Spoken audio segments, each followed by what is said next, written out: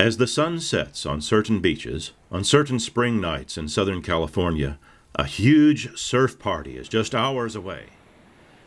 It starts with a fish out of water. It's not caught. It's not lost. It emerges from the water on its own. More fish often follow.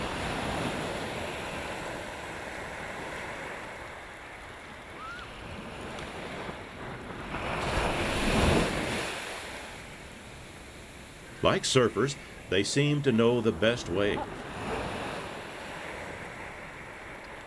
Their dances sparkle in the moonlight. They come ashore to spawn. The females burrow tail first into the sand to deposit 1,000 to 3,000 eggs 2 or 3 inches beneath the surface. The males surround the females to fertilize the eggs. It all takes about 30 seconds before the silver sides return to the ocean with the receding wave.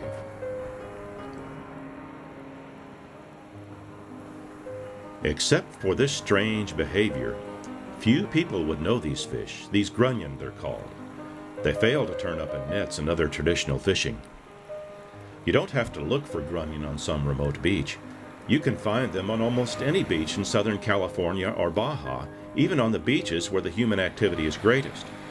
You do have to know the right time of year, the right time of the month, and the right time of the night, all dependent on the moon and the tides. Sometimes predators seem to know the right times too. Time becomes important for the grunion eggs to hatch, but unlike most species, they don't necessarily hatch after their maturation time. They hatch when the tides come high enough to reach the eggs and free them. A new video features the story of these resilient fish, including the latest research about them and their place in Southern California culture and folklore. There's also the story of hundreds of volunteers called Grunion greeters. They make possible the observations of dozens of beaches at one time for researchers and for those who care for the beaches. In fact, the greeters helped resolve a major environmental conflict. The Grunion story puts forth a broader vision of awareness of beach ecology and care that balances the interests of wildlife and people, even in the most densely populated areas.